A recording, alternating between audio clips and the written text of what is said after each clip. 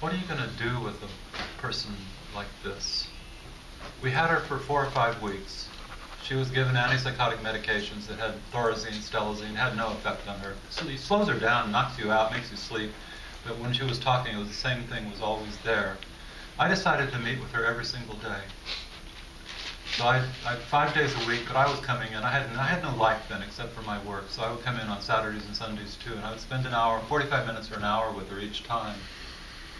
And I decided that I didn't understand at all what this was. But I decided I would try to empathize with her.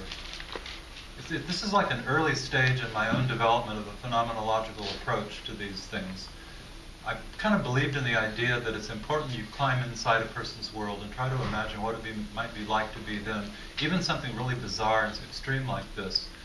So I sat with her hour after hour after hour, just talking to her about it, and listening to her as she hooped and whooped and hollered, and listening to her explanations about the man. She didn't have a whole lot more to say than just that. And if you ever tried to stop her from doing this, get her to control herself, she would just start shouting "Truman, Truman" at the top of her lungs. So it was very unmanageable. But in the process of sitting with her, I made an effort to imagine what it would be like. What really would it feel like to wake up one morning perhaps and your head is gone. You don't have it anymore. And not only that, these weird yellow rays, the rays were yellow by the way, coming in the window and coming down through the chimney, and they're going right in your vagina. I try to imagine being a woman. It goes right in there, starts climbing up, and then you've got this, and it's all of a sudden something's taking command over your voice. You don't have control over your own voice anymore. You can't speak your thoughts. You don't even know what your thoughts are. Something else is speaking through you. It's a little bit like Schreber, because Schreber had this idea something else was speaking through him in the thought. How nice it would be to be a woman. He was being taken over by something from outside. This woman's very similar to Schreber, I think. So I just sat there basically imagining these things with her, trying to be empathic, always trying to be nice. Nothing really changed at all for her, except I noticed that she was becoming attached to me. After 2 or 3 weeks, she began to smile when I would come in. Just a little tiny smile would be on her mouth. This makes me sad when I think about this. And then a little flash of sadness when I would leave when it was time to go. But the content remained exactly the same. So I just sat there, did nothing more than spend time with her. I'm a believer, and if you don't know what to do, just sit and be with someone. Just listen, just be right there with them. And if nothing changes after a week, try 5 more weeks. And if nothing changes after 5 weeks, try a year of doing it. Maybe something will change or you'll get a clue. Anyway, after about 5 weeks, the authorities in the psych hospital I was working in decided she was unworkable. It wasn't improving, not responding to medication, nothing. So it was time for her to be sent to the state hospital in St. Joseph, Missouri for the chronically mentally ill. And it was going to happen. There's no way I could stop it. Our system was a kind of short-term treatment unit, usually kept people not more than a week. She had already had 4 or 5 weeks there. So I had to go in and see her, and I said, "Sophie, I've got news for you. What's going to happen?" "What's that?" It would never stop. It would always be there. I told her she's being transferred to the hospital, and a look of sadness came across her face. And then something else happened. I remember her reaching over to me and putting her hands on my arm, like on one arm like this. And she'd never touched me before, and I didn't touch her. I didn't want to make it worse. I didn't know what was going to happen. I probably shouldn't have been reluctant to touch her. You have to touch people sometimes to make them feel that they're really there with you, or you're really there with them. But anyway, she said, "Promise me one thing, Dr. Atwood. Promise me, promise me." A look of immense concern. "Watch out for the wormling. Watch out for it." So it was like a protective thing that she was feeling for me. And it was an expression, even though it all sounds so crazy, and what the hell does it mean and all this, it's a reflection of a progress that I had made in her caring about what happened to me and feeling I was someone who cared about her. And she knew she would never see me again. And it was a sad moment, really. But then something really weird began to happen. As she said that, "Watch out for the wormling," I started feeling this weird stuff in my lower abdomen, like... It freaked me out really badly. because I realized that I might have messed myself up a little bit. Like, you try to get in there and, like, empathically enter into the world of the patient and imagine not having a head and imagine these rays zipping right up your body and putting some weird thing in your throat that takes you over.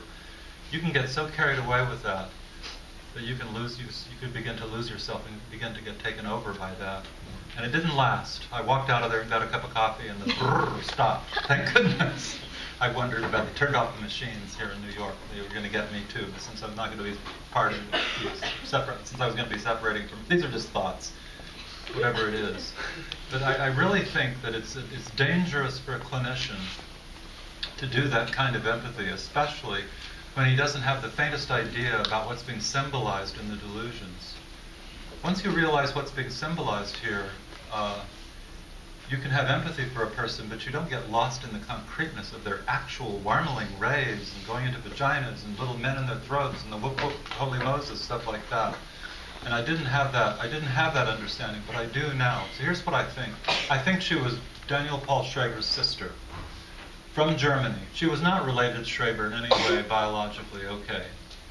But I think she came out of a very similar background, and I was able to pull together a few of her historical records from previous hospitalizations and got the following idea. She had a father just like Schreber's father. The story was that there was a family with 2 or 3 brothers. She had been born in like 1910 or 1911 or something, right about the time of Schreber's publication of his book, as a matter of now that I think about it. And lived through both world wars in Germany. The family had lost everything. A couple of brothers had been killed in the military clashes. The family had had to travel across important parts of Europe, actually, like penniless nomads and beggars, but there was one constant in her young life, and that was her father, who was an enormously narcissistic man who insisted on total compliance, conformity, and surrender to every single thing he said and thought. And the price of not doing that would get you violently attacked by him. And her early childhood was a childhood in which she tried to be a very good girl and please her father in every way. That's all I really know. But that's what I see behind this idea of Truman and the Con Edison Company. Now, I don't know the details, but she became separated from her family. She couldn't tell me anything about this, and records didn't have anything. She came to America after the end of World War II, and it was the early 1950s where she began to have psychological problems, and a long career in and out, bouncing in and out of hospitals began to take place. What had happened is she had lived for the previous 6 months in Manhattan and had managed to stay out of hospitals, had saved her money, I don't know where she got her money, and traveled on a bus to Independence, Missouri to get her head back from Truman. She had had thoughts that Truman might be behind it since she first came to America. When she first came here, he would have been president, because it would be late 1940s is probably what it was. I wondered about the use of the President Truman as the symbol of the dictatorial, autocratic, invalidating father who insisted upon letting him take over your mind and tell you who you were, and tell you what your thoughts were. Why is Truman the one that was chosen? I don't know for sure, but I speculate that it has to do with his name, Truman. You spell it differently, T-R-U-E man. True man. The man with the truth. The man who has the truth that you have to swallow, the truth that is allowed to take over your own mind. So then let's go back to the idea that Truman took her head. Can you guys see it might be metaphorically, subjectively true? What does it mean to have your head taken? What if we don't get lost in the concreteness of it and say your head is right where it should be? Truman! You're telling her what's really real. But maybe her head has been taken. Let's listen to it softly. Maybe what it means is her mind has been taken from her.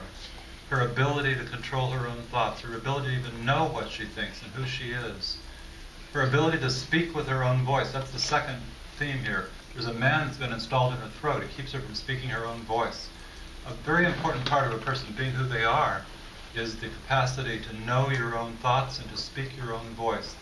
I think this is what's being symbolized here. So it's an injury of a takeover of her mind by her father originally.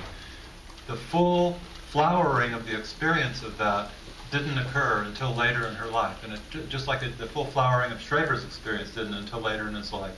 But they have in common that they both became victims of the authoritarian invalidations of a parent who demanded total surrender. Okay? I wish I had been able to work with her. I would have liked to spend 5 years with this woman. And maybe that little smile that came at the beginning and the sadness at the end and then the concern that she showed me would have blossomed into a deeper, loving human relationship. And then I would have tried to find ways to help her have her own thoughts. I don't know what those ways would have been, but I would have wanted to create a setting with me where her head would be returned to her and where only her voice would be honored and be able to speak. There would be no holy Moses. Okay? I don't know exactly how that would happen, but I would just trust that by pouring energy into it and time into it, it might be possible for something to happen that would point the way. So a patient like this, or like Schreiber, is done for in the mental institutions we have today.